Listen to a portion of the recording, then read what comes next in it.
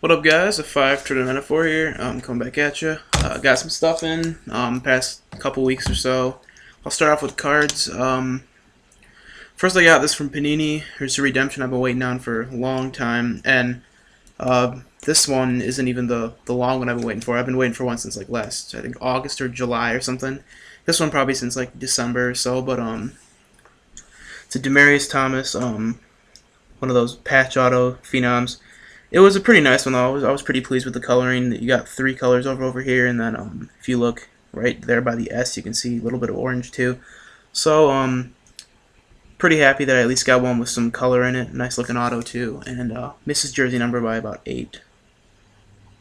But that's just luck if you're able to score a jersey number card on the redemption. So that's that right there, and next, got just some mail and just some cards that either compulse buys or combined shipping with some other ones that I've gotten in.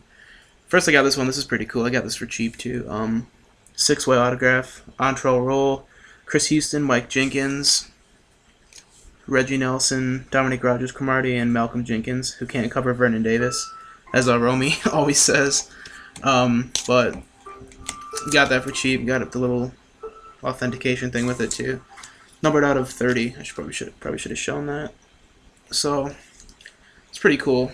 Like I said, I'm a big fan of multi autographs, like triple autographs, dual autographs, or anything more. So like that kind of stuff. Got this red refractor in of Christopher Schwinden, numbered out of 5. That's the only reason why I picked that up. I got that for about, what it's number to, $4 or $5 shipped. So thought that was pretty cool.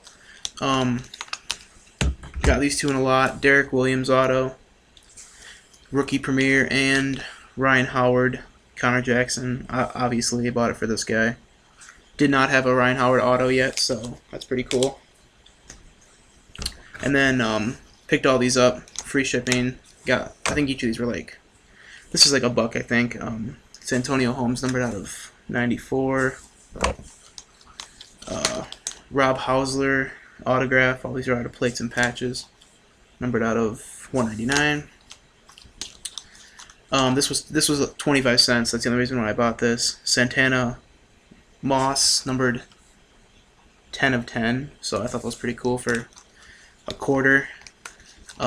This guy who had a pretty good year last year, and I think he's going to have a decent year again this year, but his stuff sells for like nothing. Miguel Montero. The dude had like 20 home runs and 80 some RBIs last year, and this is rookie on-card helmet. I got that for like $2. And pretty cool Nate Washington, rookie contenders auto. I think a lot of people know who Nate Washington is. He was undrafted and went to, what school did he go to? Tiffin. So another one of those like feel-good luck stories that guys come out of nowhere and just make it big. But thought that was pretty cool. And then biggest card that I picked up, and got this for a pretty good deal in my opinion. Got this thing for, I believe it was like 32 or something like that, but you'll see why in a second. Not the best players in the back, but I'll just show it. It's a decent card. It's numbered 4 of 5, or 2 of 5. It's one of those exquisite quad patch autos of Paul Williams, and you got 2 color there, a little bit of 3 color, but I'll just call it 2 color. Bernard Berrian, 2 color right there, and then on the front, Santonio Holmes and Ted Ginn Jr. So got one of the best punt returners in the game right there, and Santonio Holmes is pretty decent. Super Bowl MVP. 2 colors there, and then 3 colors on the Ginn. So it's numbered right there, 2 of 5. Thought that was a really sick card. This guy had this really badly listed. Like, he took a really fuzzy picture of it and didn't really put any details. I just found it, and I've seen these normally going for like probably 50 or 60, like for cards that are similar to this. So I thought I'd pick it up. And the reason why they're on the card together, I found out, is because these two went to Ohio State and these two went to Fresno State. So thought that was pretty cool. That's why they got the pairing. I mean, obviously, Paul Williams, you don't want him on any cards you have, but whatever. And then today I got these in the mail. I'm not going to take these out of the bag. just because I already got everything all organized. But they're authenticated by Med Chasky or Mead Chasky Sports Enterprises. And I got these for $15. A really good deal. Carlos Pena game used Easton batting gloves. Yes, the writing is faded. You can see that. But still, for the Cubs PC, guy used to be, he was a Cub last year. Pair of batting gloves, both of them signed and authenticated for $15. I was like, why not? Pretty good player. Will probably have close to 400 home runs when his career is over. So figured couldn't pass that up. But anyway, now on to bats. First one I got is this Lyle Overbay signature model. When he played for the Blue Jays, you can see it's pounded with use. If I can, you can probably see a little bit of, yeah, there's pretty thick seam marks in there from where he was probably hitting home runs or just gappers or something like that. But as you can see, it was really badly cracked, like all the way till down to his signature. So I had to do some work on this thing, but I glued it, as you can see. So looks pretty decent now, in pretty good shape. But there's the handle, so you can tell he used that for a long time with his number 17 on the end of it. So picked that up for the old bat PC.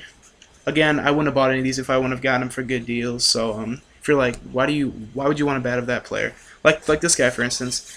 I got a lot of 3 right here. This is the first one I'm going to show. 2 of them were uncracked, and I got this whole lot for under $100, like well under $100. So one uncracked bat alone goes for probably, like, if you buy it to use for yourself, or if a major leaguer buys a bat, the higher end brands will run you like $125, maybe even more per bat. So I thought for 2 uncracked bats that were used by players, and then the third one of a decent player that's cracked for all under 100, I was like, yeah, I gotta do that. But the first one is Brandon Moss, Pittsburgh Pirates, Louisville Slugger. This is obviously the worst bat in the lot. He was number 39, but it's totally uncracked. There's nothing on here. Couple ball marks, the Major League logo right there, you can see. So pretty decent. He's not the best player, obviously, but he's still hanging in there, trying to fight for some playing time. So, and then this bat, pretty cool. This is one of the brands I was talking about that can run you well over $100 for an uncracked bat. It's a Marucci. This one is also uncracked. There's no breaks or anything in it. It's Adam LaRoche. His number is right there in the end, and then Marucci always does this. They put the date stamp, the day they made it, and then the number looks like April 21st of '08. So when he was with the Pirates as well. So I thought that was cool. Again, tons of ball marks, but totally uncracked. And he's a decent player. He's not an all-star or anything, but he's good for 25 home runs and close to 100 RBIs per year. So can pass that up. And then also in the lot came this cracked, but very well, still nice number on the end, 7, Louisville Slugger M9 of J.D. Drew, who is probably for sure the best out of all 3 of the players that I just showed from his Red Sox days. Some pretty cool ball marks in there and everything. You can see that. So I thought those 3 bats were when I saw that lot, I was like, well, that's a good deal. So I had to pick those up. And then by far the biggest thing, the most expensive thing that I've picked up the past 3-4 weeks or so is this bat right here. This is also uncracked. It's an old hickory with some pine tar right there. This guy, it could go either way with him. I think he's gonna have a huge year this year, but we'll see. Paul Goldschmidt, authenticated, MLB authenticated, uncracked, signed, old hickory bat. And when you type in this code on MLB auctions, it shows that it's from the Futures Game workouts or something like that. He actually gave this bat to the authenticators at the workouts, so he didn't use this in the Futures Game, but he used it probably with AA before he got called up, and he used it in the Futures Game workouts.